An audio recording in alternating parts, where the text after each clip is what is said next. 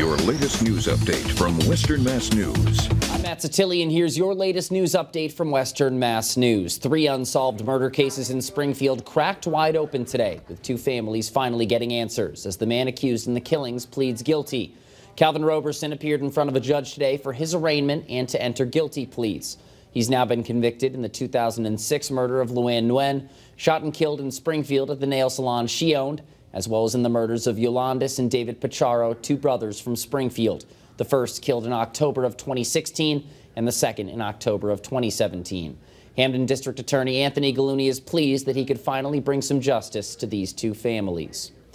The judge overseeing Dominion Voting Systems' defamation lawsuit against Fox News announced that the parties have resolved their case and dismissed the jury just as the trial was to begin today.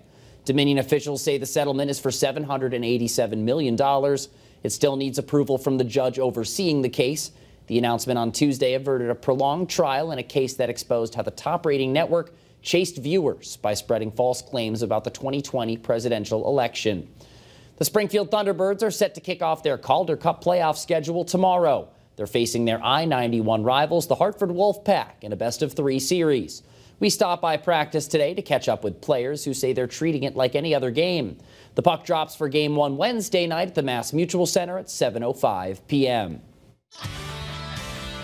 Well, today was a bit of a cool and breezy day today, and that does look to continue as we head into the day tomorrow. But the difference will be we'll see some more sunshine on your day on Wednesday. Taking you through the rest of the overnight tonight, we'll be looking at some cloud cover across the area. We'll see partly to mostly cloudy skies as we head through the overnight. And then as we get closer to the morning hours, we'll see that give way to mainly clear skies.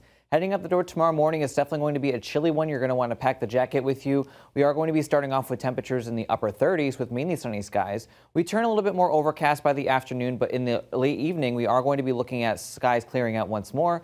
As the sun goes down, we'll see mainly sunny skies. Temperatures will top off tomorrow anywhere between about 50 to 55 degrees, and then we'll see temperatures dropping down into the 40s once the sun goes down. We start trending a little bit milder as we head into the day on Thursday with mostly sunny skies and temperatures in the upper 60s to near 70.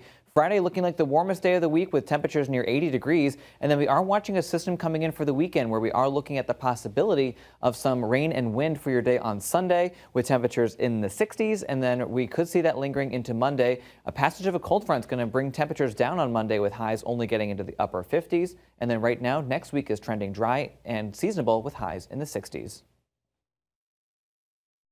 Stay with Western Mass News on air, online, and on our app throughout the day for breaking news, weather, and exclusive content.